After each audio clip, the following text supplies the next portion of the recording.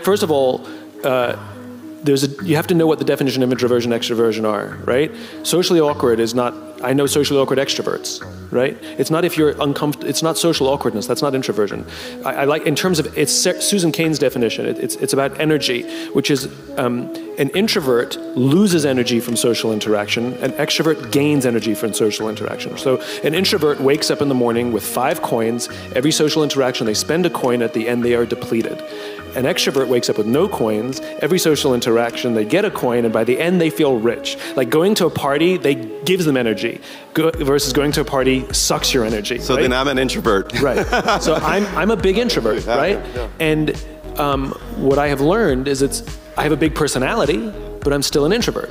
So what I've learned is that it doesn't matter which one you are, the question is how do you leverage what you got?